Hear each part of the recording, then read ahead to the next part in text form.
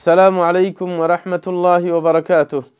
আলহামদুলিল্লাহি রাব্বিল আলামিন ওয়াসসালাতু ওয়াসসালামু আলা সাইয়্যিদিল মুরসালিন নবিয়্যিনা মুহাম্মাদিন ওয়া আলা আলিহি ওয়া সাহবিহি আজমাইন, আম্মা বা'দ।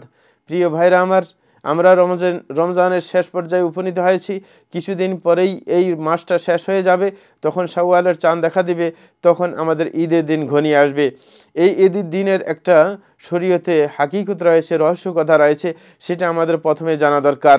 সেটা হচ্ছে ঈদ সাধারণত খুশি শব্দ বোঝায়, যদিও ঈদের শব্দ থেকে বোঝা যায় যেটা বারবার একই সময় আসে সেটাকে ঈদ বলা হয়। কিন্তু এই ঈদের খুশিটা সাধারণত শরীয়তের দৃষ্টিতে ইবাদতের পরে আসে, কারণ এই খুশিটা এই জন্য যে আল্লাহ জাল্লাহু সামনে ইবাদত করার সুযোগ দেন বলে এই নেয়ামতের উপর শুকরিয়া আদায়ার্থে সে খুশি হয়। যেই ব্যক্তি ইবাদত না করবে তার খুশি হওয়ার কোনো মানে হয় না। আর সুতরাং যেই ব্যক্তি সবসময় আল্লাহর ইবাদতে ব্যস্ত থাকবে সে প্রত্যেক দিনই খুশি হতে পারে, তার যে ঈদের দিন আসলে খুশি হবে তা নয়। এই কারণে শরীয়তের মধ্যে তিন জাতীয় ঈদের দিন আপনার ঠিক রাখা হয়েছে, যে তিনটা ঈদের দিন যেটা আমরা সামনে বলবো। তাইলে প্রথমে বলে রাখছি যে ঈদের দিন আসলে খুশিটা আমরা করব ইবাদতের যে তৌফিক আল্লাহ দিয়েছেন সেটার ভিত্তিতে। এই কারণে সালফে সালেহিনদের মধ্যে কেউ চমৎকার কথা বলেছেন, তিনি বলেছেন কুল্লা ইয়াউমিন ইয়ামুররু বিকা ওয়া আনতা ফি তাআতিন ওয়া ইবাদা ফাহুয়া লাকা ঈদ। যে কোনো দিন যদি এমন হয় যে তুমি সেই দিন ইবাদত করে কাটিয়ে দিতে পেরেছো, তাইলে সেটাই তোমাদের ঈদের দিন। সুতরাং একজন ইমানদার, খাঁটি ইমানদার, যিনি সবসময় ইবাদত করার চেষ্টা করেন, তার ঈদ কখনো হাত ছাড়া হয় না। সে প্রত্যেক দিনই আল্লাহর ইবাদত করে খুশি হতে পারে আল্লাহর সেই নেয়ামতের কৃতজ্ঞতা আদায়ার্থে। এই কারণে একজন কবিও চমৎকার বলেছেন যে ঈদি মুকিমুন ওয়া ঈদুন নাসি মুনসারিফু ওয়াল কলবু মিন্নি আনিল লাযযাতি মুনহারিফু ওয়ালি কারিনানি মালি মিনহুমা খালাফু তুলুল হানিনি ওয়া আইনুন দামউহা ইয়াকিফু। তিনি বলেছেন যে আমার ঈদ সবসময় কিন্তু আপনার লেগেই থাকে, কখনো ঈদ হাত ছাড়া হয় না। কিন্তু অন্য মানুষের ঈদ আপনার চলে যায় একটা সময় আসলে। এবং তিনি বলছিলেন আমার অন্তর সবসময় আপনার দুনিয়ার ভোগ বিলাস থেকে দূরে, আমার অন্তর সবসময় আল্লাহমুখী, এই কারণে আমার ঈদ সবসময় লেগে থাকে। এবং তিনি বললেন যে সবসময় দুইটা সাথী আমার সাথে লেগেই থাকে, একটা হচ্ছে আল্লাহর প্রতি যে আগ্রহ, সে আগ্রহ কিন্তু আমার সবসময় থাকে, এবং একটা চোখ আমার সাথে আসে, যেই চোখ দিয়ে সবসময় পানি বের হতে থাকে। সুতরাং আমার ঈদ কখনো হাত ছাড়া হয় না। আমরা আগেও বলেছিলাম মুসলমানের ঈদ তিনটা। এক নম্বর আছে যে রমজানের ঈদ, যেটা আমরা সামনে আমরা পেয়ে যাব, যে এক মাস রমজানের রোজা রাখা এবং রাত্রির মধ্যে কিয়ামুল লাইল করার পর এবং অন্যান্য ইবাদতের পাশাপাশি আমরা এক মাস কাটিয়ে দেওয়ার পরই আমরা এই খুশির দিন আমরা পেয়ে থাকি। দ্বিতীয় নম্বর হচ্ছে আরেকটা কিছু মাস পরে আসবে, সেটা হচ্ছে কোরবানির ঈদ, যেটাও আপনার জিলহজের শুরু থেকে 10 দিন অনেক রকমের ইবাদত করার পর যে দিনটা আসবে। এবং তৃতীয় হচ্ছে এক সপ্তাহ যখন আমরা রোজা, এক সপ্তাহ যখন আমরা ইবাদত করি, সালাত ইত্যাদি আদায় করি, তখনই আমাদের জুমার দিন আসে। সেটাও মুসলমানদের জন্য একটা খুশির দিন, যেই দিনে মানুষ একত্রিত হয়ে জুমার সালাত আদায় করে এবং পরস্পরের সাথে সাক্ষাৎ করে তাদের অবস্থা আপনার জানার চেষ্টা করে। সুতরাং মুসলমানদের ঈদ সাধারণত এসে থাকে আপনার দীর্ঘ ইবাদতের পরই। এটি হচ্ছে ইসলামের আসল কথা। সুতরাং সামনে আমাদের ঈদের দিন আসছে, এই ঈদের দিন অবশ্যই আমরা খুশি হব। ওই ব্যক্তি খুশি হওয়ার অধিকার রাখবে যে ব্যক্তি এই রমজানের পুরো মাসটাকে ইবাদতের মধ্যে দিনে রাত্রে কাটাবে, সেই আপনার খুশি হবে। এবং সেই দিন আমাদের খুশি হওয়ার আরেকটা কারণ হচ্ছে এই যে আপনার দিনগুলা, এই যে রমজানের দিনগুলো আমরা ইবাদতে কাটাবো, সেই রমজানের দিনগুলা ইবাদতে কাটানোর পর যেই দিনটা আসবে, সেই দিন আমাদেরকে আল্লাহ জাল্লাহু শানহু পুরস্কৃত করবেন। এই কারণে এই দিনটাকে ইয়াউমুল জাওয়াইজ বলা হয়। সেই দিন আল্লাহ জাল্লাহু শানহু আমাদেরকে ক্ষমা করে দেবেন, আমাদের উপর দয়া করবেন, জাহান্নাম থেকে আমাদেরকে মুক্তি দিবেন সেই দিন। এই কারণে সেই দিন আমরা খুশি হতে পারি। আল্লাহ নিজেই বলেছেন বলে তুকাব্বিরুল্লাহ আলা মা হাদাকুম, যে সেই দিন যেন তোমরা আল্লাহর মহত্ব বর্ণনা করতে পারো, যে আল্লাহ জাল্লাহু শানহু তোমাদেরকে এই যে দীর্ঘ এক মাস ইবাদত করার সুযোগ দিয়ে দিয়েছেন, তোমাদেরকে হেদায়েতের উপর রেখেছেন, এই জন্য অবশ্যই করতে হয়। সুতরাং আমরা দেখতে পেয়েছি যে ঈদের দিনগুলা, এই দিনগুলা আমরা অবশ্যই ইবাদতের পরে আমরা দেখতে পেয়েছি। কিন্তু এটা না করে এই ঈদের দিনগুলোর গুরুত্ব অনেকে দিচ্ছেন না মুসলমানদের মধ্যে, বরং বিশেষ করে গুরুত্ব দিচ্ছেন অন্যান্য দিনের প্রতি, অনেকে রাষ্ট্রীয় দিবসের প্রতি। যেমন প্রত্যেক দেশে আপনার জাতীয় দিবস আছে, এবং এরকমভাবে অনেক আর বেদাতীদের নিকটে আপনি ঈদে মিলাদুন্নবী আছে, এরকমভাবে খ্রিস্টানদের নিকটেও এরকম দিন আছে। এবং যেরকম কাফেরদের নিকটে ইয়ৌমুন নাইরুজ আছে, ইয়ৌমুল মাহারজান আছে, হ্যাঁ, এবং এই জাতীয় অনেক আপনার দিবস হিসেবে অনেকে মেনে থাকেন। এটা কখনো ঠিক নয়। একজন মুসলমানের জন্য তিনটা ঈদের দিন ছাড়া অন্য দিন খুশি আপনার প্রকাশ করা এবং ওটাকে খুশির দিন হিসেবে মেনে নেওয়া, সেটা কখনো শরীয়ত সম্মত হতে পারে না। এই কারণে আমরা সেটা করতে যাব না। তবে এইখানে খেয়াল করব যে আমরা যে ঈদের দিন পালন করব, ঈদের দিন এটা শরীয়তের একটা আপনার পরিভাষা এবং শরীয়তে নির্ধারিত একটা দিন, যেটা ইবাদতের পরে আসে। এই কারণে সেই দিনটা কিভাবে পালন করব সেটার জন্যও শরীয়তের গাইডলাইন রয়েছে। এই কারণে ঈদের দিনের কিছু সুন্নত নিয়ম আমরা জেনে নেওয়ার চেষ্টা করি। প্রথম নম্বর হচ্ছে যে আমরা রমজানের ঈদের দিনে আমরা যখন মসজিদের দিকে বের হব, অনেকে মসজিদে সালাত আদায় করে থাকেন, ঈদগাহে আদায় করে, সেটা হচ্ছে নিয়ম। ঈদগাহের দিকে যে আমরা রওনা করব, হ্যাঁ, বিশেষ করে এখন অনেক এলাকার মধ্যে যেমন আরব দেশে ঈদগাহে যাওয়ার সুযোগ হবে না বা মসজিদে যাওয়ার সুযোগ হবে না, অনেকে আমরা ঘরে আদায় করার চেষ্টা করব, সেটা আপনার করার সুযোগ রয়েছে। ওলামায়ে কেরাম বলেছেন যখন ঈদের মাঠে যাওয়ার সুযোগ নেই তখন ঘরে আদায় করার আপনার আমরা চেষ্টা করতে পারি, হ্যাঁ, কারণ এটার কোনো বিকল্প আপনার ব্যবস্থা নেই, যেরকম জুমার নামাজের বিকল্প জোহরের নামাজ রয়েছে। সুতরাং এটাই আমরা 2 রাকাত আদায় করব, তবে খুতবা দিতে হবে না। হ্যাঁ, অনেকে এটাকে আপনার কাজা নামাজ হিসেবে ধরে থাকেন। এই কারণে 2টা রাকাত আমরা যেইভাবে আমরা মসজিদে আদায় করতাম সেইভাবেই আপনার তাকবীর ইত্যাদি দিয়ে 12 তাকবীর আমরা 2 রাকাত সালাত আদায় করব। খুতবা আমাদেরকে দিতে হবে না। যেরকম একজন ব্যক্তির আপনার নামাজ হাতছাড়া হয়ে গেলে ঈদের নামাজ সে খুতবা দিতে হয় না, তাকে 2 রাকাত সালাত তাকে আদায় করতে হয়। এইভাবে আমরা ঘরে সালাত আদায় করব। আর যে এলাকার মধ্যে যেমন বাংলাদেশের মধ্যে সীমিত আকারে হয়তো বা ঈদের জামাত করতে সুযোগ দিবে, তখন আমরা সেখানে যেতে পারি। কেউ যদি সেখানে যেতেও ভয় পান, ঘরে আদায় করতে পারেন, কারণ সমস্যা থেকে আমরা উত্তরণ এখন আমাদের ঘটেনি। এই কারণে ঘরে যদি আমরা ঈদের নামাজ পড়ি তাতেও কোনো সমস্যা হবে না। এবং ঈদের সালাত আদায় করতে যাওয়ার আগে আমরা যেখানেই সালাত আদায় করে তার আগে আমরা বিশেষ করে কয়েকটা বেজোড় খেজুর খাওয়ার চেষ্টা করব, যেটা রাসূল আকরাম সাল্লাল্লাহু আলাইহি ওয়াসাল্লামের অভ্যাস ছিল। আনাস ইবনে মালিক রাদিয়াল্লাহু আনহু হাদিসের মধ্যে আমরা দেখতে পাই, তিনি বলেন, কানান নবী সাল্লাল্লাহু আলাইহি ওয়াসাল্লাম লা ইয়াগদু ইয়াউমুল ফিতরি হাত্তা ইয়াকুলা তামারাত, যে রাসূল আকরাম সাল্লাল্লাহু আলাইহি ওয়াসাল্লাম ঈদুল ফিতরের মাঠে যাওয়ার আগে তিনি কয়েকটা খেজুর খেতেন। অন্য বর্ণনায় রয়েছে ওয়া ইয়াকুলুহুন্না উইতরা, তিনি বেজোড় খেতেন। সুতরাং সেটা আমাদের করা উচিত। এবং এটার মধ্যে আপনার অনেকে এটা রহস্য বলেছেন যে কেন এটা করতে হয়, কারণ আল্লাহর বিধান মানাই হচ্ছে আসল উদ্দেশ্য।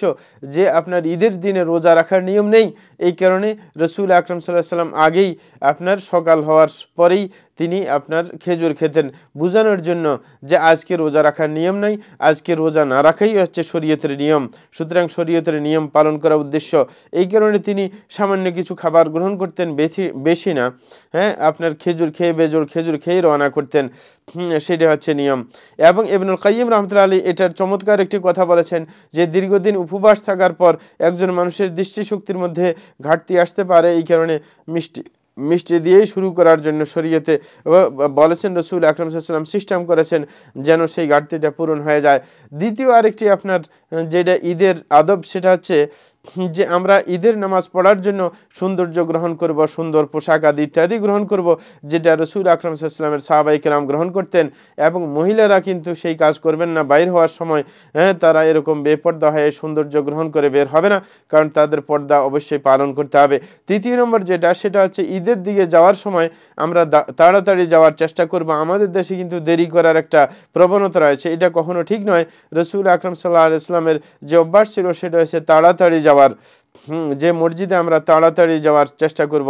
কারণ রাসূল আকরাম সাল্লাল্লাহু আলাইহি ওয়াসাল্লামের একজন সাহাবী বারা ইবনে আযিব রাদিয়াল্লাহু তাআলা আনহু একদা বলেছিলেন যে খাতাবান নবী সাল্লাল্লাহু আলাইহি ওয়াসাল্লাম খাতাবান নবী সাল্লাল্লাহু আলাইহি ওয়াসাল্লাম ইয়াউমান নাহরি ক্বালা ইন্না আউওয়ালা মা নাবদাউ বিহি ফি ইয়াউমিনা হাযা আন নুসাল্লিয়া, যে রাসূল প্রথম বলেছেন সর্বপ্রথম ঈদের দিনের আর অন্য কোনো কাজ থাকবে না। ঈদের দিন সর্বপ্রথম যে কাজটা আমরা করব সেটা হচ্ছে আমরা প্রথমে সালাত আদায় করব। সুতরাং এটাই ঈদের দিনের সর্বপ্রথম কাজ হওয়া উচিত এবং দ্রুত আমরা ঈদের মাঠের দিকে যাওয়ার চেষ্টা করব। এর আগে কোনো কাজে ব্যস্ত হওয়ার চেষ্টা করব না। 4 নম্বর যেটা সেটা হচ্ছে অন্যদের সাথে আমরা ঈদের খুশিকে ভাগাভাগি করব এবং এই ভাগাভাগি করার জন্যই আল্লাহ রসুল সাল্লাল্লাহু আলাইহি ওয়াসাল্লাম মহিলাদেরকে এমনকি ঋতুস্রাবীদেরকে ঈদ গাহে আসার জন্য বলেছেন, পর্দানসীন মহিলাদেরকে, যেটা উম্মে আতিয়ার হাদিসের মধ্যে আমরা দেখতে পাই। তিনি বলেন, আমারানা রাসূলুল্লাহ সাল্লাল্লাহু আলাইহি ওয়াসাল্লাম আন নুখরিজাহুন্না ফিল ফিত্রি ওয়াল আযহা আল আওয়াতিকা ওয়াল হুইয়্যিদা ওয়া দাওয়াতিল খুদুরি ফাআম্মাল হুইয়্যিদু ফায়াতাজিলনা as-সালাতা ওয়া ইয়াশহাদনা আল-খায়রা ওয়া দা'ওয়াতাল মুসলিমিন। যে হযরত উম্মে আতিয়া বলেন যে আমাদেরকে রাসূল আকরাম সাল্লাল্লাহু আলাইহি ওয়াসাল্লাম আদেশ করেছেন যে আমরা যেন মহিলাদেরকে বের করে নিই ঈদ উল ফিতরের দিন এবং ঈদ উল আযহার দিন, এমনকি যারা পর্দানসীন মহিলা তাদেরকেও যেন বের করে নিয়ে যায় এবং ঋতুস্রাবী মহিলাদেরকেও যেন নিয়ে যায়, বয়স্কদেরকেও যেন নিয়ে যায়। তবে ঋতুস্রাবী মহিলারা সালাত আদায় করবে না, তারা সেইখানে উপস্থিত হবে, কল্যাণে অংশগ্রহণ করবে, মুসলমানদের দোয়াতে অংশগ্রহণ করবে। এরকম আরেকটা হাদিসের মধ্যে, বুখারীর হাদিসের মধ্যে এসেছে, হযরত উম্মে আতিয়া বলেন, কুন্না নু'মারু আন নাখরুজা ইয়াউমাল ঈদ হাত্তা নুখরিজাল বিকরা মিন খিদরিহা হাত্তা নুখরিজাল হুইয়্যিদা ফায়াকুন্না খালফান নাসি ফায়ুকাব্বিরনা বিতাকবীরিহিম ওয়া ইয়াদউনা বিদুআইহিম ইয়ারজুনা বারাকাতা যালিকাল ইয়াউমি ওয়া তুহরাতাহ। তিনি বলেছেন যে আমাদেরকে আদেশ করা হয়েছিল যে আমরা যেন নিজেরা ঈদের দিনে বের হয় এবং যারা আপনার কুমারী মেয়ে আছে তাদেরকেও যেন বের করে নিয়ে যায় আপনার ঈদগাহের দিকে, এমনকি আমরা যেন ঋতুস্রাবী মহিলাদেরকেও নিয়ে যাই, তারা যেন মানুষের পিছনে থাকে, তারা যেন মানুষের সাথে তাকবীর দেয় এবং তারা যেন মানুষের যখন দোয়া করে তারা দোয়াতে অংশগ্রহণ করে, তারা যেন সেই দিনের বরকত অর্জন করতে পারে। সুতরাং আমরা সেটা করতে যাব। আমাদের দেশে কিন্তু সেটা করা হয় না, সেটার একটি ব্যবস্থা রাখা দরকার। 5 নম্বর যেটা করব সেটা হচ্ছে যে আমরা ঈদের দিন আপনার তাকবীর দেওয়ার চেষ্টা করব। ঈদের আপনার যেইখানে ঈদের নামাজ হবে সেইখানে এবং যাওয়ার সময় রাস্তাতেও আমরা তাকবীর দিতে পারি, কারণ এটা কোরআন মাজিদের মধ্যে আল্লাহ বলেছেন, ওয়ালিতুকমিলুল ইদ্দাতা ওয়ালিতুকাব্বিরুল্লাহ আলা মা হাদাকুম। সূরা বাকারা 185 নম্বর আয়াতে আল্লাহ বলেন যে যেন তোমরা সেই নির্দিষ্ট সংখ্যক রোজা শেষে আল্লাহর মহত্বের ঘোষণা দিতে পারো, যেইভাবে তোমাদেরকে আল্লাহ গাইড দিয়েছেন, সেইভাবে করতে হবে। সেই তাকবীর ধরন হচ্ছে আমরা বলবো আল্লাহু আকবার, আল্লাহু আকবার, লা ইলাহা ইল্লাল্লাহু, আল্লাহু আকবার, আল্লাহু আকবার ওয়া লিল্লাহিল হামদ। এবং এইভাবে বলতে পারি আল্লাহু আকবার কাবীরা ওয়ালহামদুলিল্লাহি কাসীরা ওয়া সুবহানাল্লাহি বুকরাতান ওয়া আসীলা ওয়া তাআলা আল্লাহু জাব্বারান কাদিরা ওয়া সাল্লাল্লাহু আলা মুহাম্মাদিন নবিয়্যি ওয়া সাল্লামা তাসলিমান কাবীরা। এটাও আমরা বলতে পারি। এটা প্রত্যেকে একা একা দিবে এবং কিন্তু সম্মিলিতভাবে একসাথে একজনে বলবে অন্যরা অনুকরণ করবে, সেটা করতে যাওয়া যাবে না। প্রত্যেকে নিজ নিজভাবে এইভাবে দিতে থাকবে। সুতরাং এই আপনার সুন্নতটাকেও জারি করা দরকার। আমাদের দেশে তাকবীরের তেমন কোনো গুরুত্ব নেই, এই তাকবীরের সুন্নতকে আমাদেরকে অবশ্যই চালু করতে হবে দেশের মধ্যেও।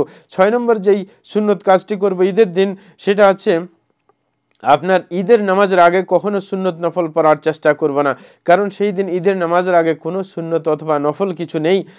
কিন্তু যদি কেউ মসজিদের মধ্যে ঢুকেন, মসজিদে তাহিয়াতুল মসজিদ আদায় করতে পারেন, এটি হচ্ছে নিয়ম। যেটা ইবনে আব্বাসের হাদিসের মধ্যে আমরা দেখতে পাই যে আন্না নবী সাল্লাল্লাহু আলাইহি ওয়াসাল্লাম খারাজা ইয়াউমাল ফিত্রি ফাসাল্লা রাকাতাইন লাম ইউসাল্লি ক্বাবলাহা ওয়ালা বা'দাহা ওয়া মা'হু বিলাল। হযরত ইবনে আব্বাস বলছিলেন রাসূল আকরাম সাল্লাল্লাহু আলাইহি ওয়াসাল্লাম ঈদুল ফিতরের দিন বের হয়েছিলেন, তিনি 2 রাকাত ঈদের সালাত আদায় করেছেন, তার আগে কোনো সালাত আদায় করেননি, তারপরেও কোনো সালাত আদায় করেননি, তার সাথে বিলাল রাদিয়াল্লাহু তাআলা ছিলেন। সুতরাং আমরা এইভাবেই এই সুন্নতগুলো পালন করার চেষ্টা করব এবং সেই দিনে আমরা খুশি অবশ্যই দেখাবো। অনেকে সেই দিনে খুশি হন না, অনেকে দীর্ঘ আগে পরিশ্রম করার কারণে এবং ঈদের রাত্রে অনেকে জেগে থাকার জন্যও কেউ কেউ বলে থাকেন সুফিদের মধ্যে, এটা কখনো ঠিক নয়। এটা বিশুদ্ধ হাদিস কর্তৃক প্রমাণিত নয় যে ঈদের রাত্রিতে আপনি যদি জেগে থাকেন আপনার অন্তরলা সবসময় উজ্জীবিত থাকবে, এরকম হাদিস ভুল হাদিস। বরং সেই দিন খুশি প্রকাশ করাই হবে পরের দিন আমাদের কাজ। আল্লাহ জাল্লা শানু সূরা ইউনূসের 58 নম্বর আয়াতের মধ্যে বলেন যে কুল বিফাদলিল্লাহি ওয়া বিরহমাতিহি ফাবিযালিকা ফালইফরাহু হুয়া খায়রুম মিম্মা ইয়াজমাউন। হে রাসূল, আপনি বলে দেন যে আল্লাহর অনুগ্রহ পেয়ে অবশ্যই খুশি হতে হবে, এটা দুনিয়ার সমস্ত কিছুর চাইতে উত্তম। এবং সেই দিনে আমরা খুশি প্রকাশ করার পাশাপাশি এটাও বলতে পারি তাকাব্বালাহু মিন্না ওয়া মিনকুম, যেটা সাহাবায়ে কেরাম একে অপরকে বলতো। সুতরাং এই 2 দিন এবং পাশাপাশি জুমার দিন যেটা আমাদের ঈদের দিন, বিশেষ করে এই 2 দিন এটা কিন্তু রাসূল আকরাম সাল্লাল্লাহু আলাইহি ওয়াসাল্লাম মদিনায় যাওয়ার পর ঠিক করেছেন। মদিনার মধ্যে যখন গিয়েছিলেন, আনাস ইবনে মালিকের হাদিসের মধ্যে দেখতে পাই আমরা যে সাহাবায়ে কেরাম আপনার ইতিপূর্বে মদিনার মধ্যে প্রচলন ছিল দুইটা দিন নির্দিষ্ট ছিল, তারা জাহিলি যুগ থেকে পালন করে আসতো। রসুল আকরাম সাল্লাল্লাহু আলাইহি ওয়াসাল্লাম সেটা চালু রাখেননি, বরং এর পরিবর্তে রসুল বলেছেন ইন্নাল্লাহ কাদ আবদালাকুম বিহিমা খায়রাম মিনহুমা ইয়াউমুল আযহা ওয়া ইয়াউমুল ফিতর, যে আল্লাহ জাল্লা শানু সেইগুলোর পরিবর্তে দুইটা দিন দিয়েছেন যে দিনগুলো তোমাদের জন্য উত্তম।